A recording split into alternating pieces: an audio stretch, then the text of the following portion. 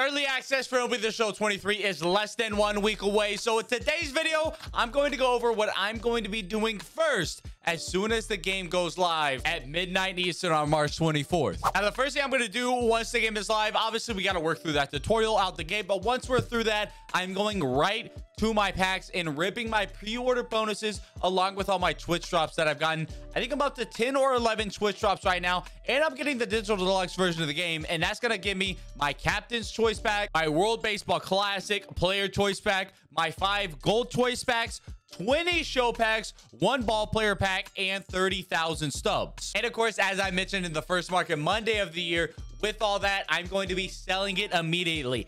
Every single card, I don't care if it's a diamond, I don't care if it's Mike Trout, I don't care if it's a common, every single card will be sold so I can get as much of a bankroll as possible. And I'm hoping by the time I get through selling all those cards, between the gold player choice packs, if those World Baseball Classic choice packs are sellable, the captain's choice pack is sellable, maybe I get lucky on one of my 20 show packs. Between everything, I'm hoping to be around 100,000 to 150,000 subs within the first hour or so of the game being out, after selling everything combined with that 30K that I'm starting with. Now that I worked up that bit of a bankroll, I'm going to be utilizing the mobile companion app. I got me a fancy iPad this year, so I'm probably going to be flipping on this bad boy the entire time. That companion app is going to automatically update as well. If you've been wondering that, it should update. I think they said even before launch, it's going to go ahead and update. You won't be able to access anything. It'll be updated, so as soon as launch hits, the app will be live and you can flip on your phone. So that is what I'm going to be doing.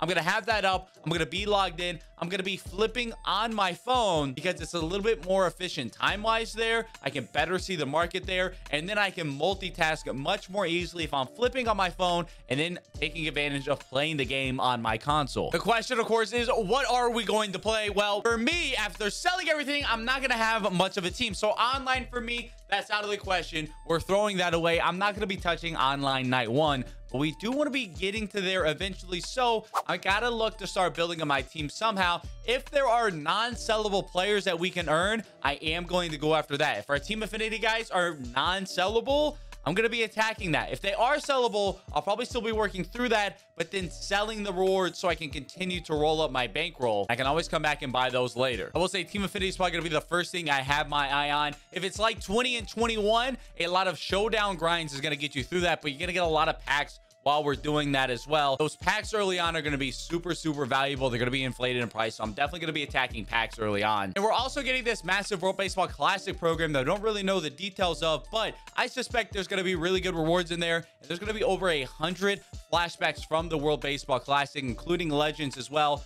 So that's probably going to be something early on I'm focusing on, especially if those players are non-sellable. That is going to be how I'm building out my team out the gate. I'll take those non-sellable World Baseball Classic players. I'll sell all my sellable cards, and I'll rock a team with just those. If those are sellable and they're not straight at quick sell value, I may look at selling those as well. And again, if there's some packs in there too, that's even better for me. Give me those additional rewards. So between Team Affinity, World Baseball Classic, those are going to be probably where my eyes are at first on programs that I want to start knocking out, whether it be through showdown moments, knocking out some of those offline things. Use that to build on my team that I can then go into events, conquest, mini seasons, whatever I need to do to get more packs and free players. I can start doing that with that team I built up, likely from Team Affinity and the WBC content. Now, the featured program for me is probably not going to be a focus out the gate, because while I'm doing everything else, I'm going to be getting XP and leveling up through that featured program. But it's not going to be something we want to totally ignore, especially with the addition of unlimited programs this year.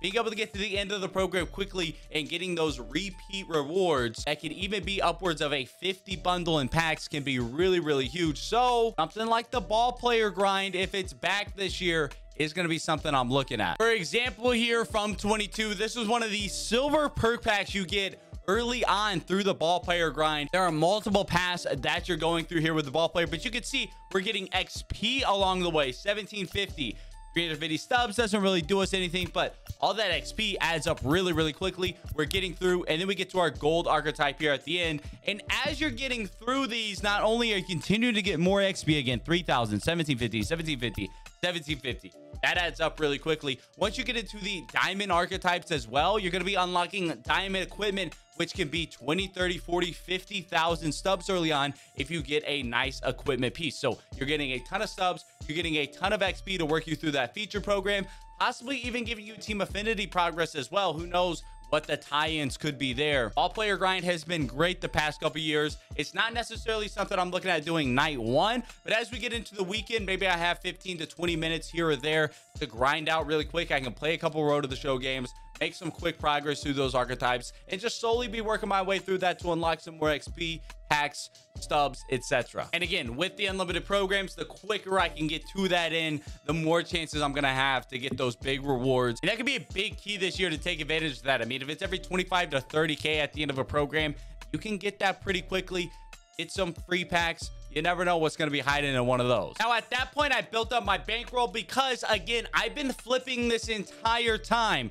Let's not forget that while I'm doing the ball player grind, grinding through a conquest map, team affinity showdowns, moments, etc., I'm flipping in between all of those moments that I have. And so I've built up my bankroll quite a bit now. I've hopefully gotten a little bit of a diamond team, pretty close to that. And from there, I'm likely going to start attacking events, maybe some battle royale as well. We'll save ranked seasons for later on. That's likely going to be our lowest value in terms of time spent for what we're going to get as a reward. Events are probably going to be pretty high up on that value between getting those diamond event rewards, which early on probably aren't going to be too valuable, but can have some value. And we're getting those free packs as we get deep in those paths. Same with battle royale. We're getting all those bronze, silver, and gold flashbacks, plus our program player, plus our flawless player. Even if those are, 20, 30, 40,000 stubs a piece, those are going to add up real quickly. And as well, with how they're changing things this year, we could see even more value in those. If we're getting 99s day one all year long, I feel like it makes sense that battle royale would give us 99 rewards day one.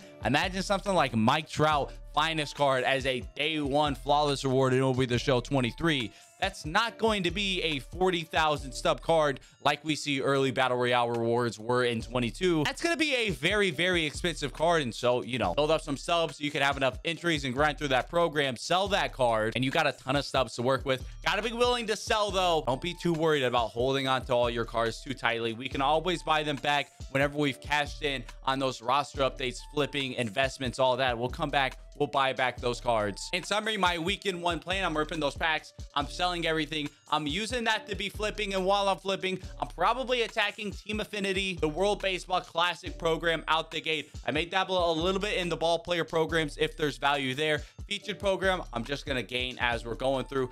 Conquest, mini seasons, and events, I'm probably going to hold off on those until I get a team together, and I need to do some stat-based missions, maybe to progress through team affinity or the World Baseball Classic program. Maybe I need to acquire stats with certain players to do so. I'll hold off on mini seasons and conquests until I'm able to stack an entire team to knock out those missions at one time. We want to be efficient with what we're doing, especially early on. If after watching this video you got any questions, feel free to hit me up down in the comment section below or swing by one of our Twitch streams. We will be live on launch night and launch day. Gonna be streaming a ton. I'll be there live to answer any questions you have. As always, you enjoyed this video, be sure to leave a like and subscribe. Until next time, I'll catch y'all around.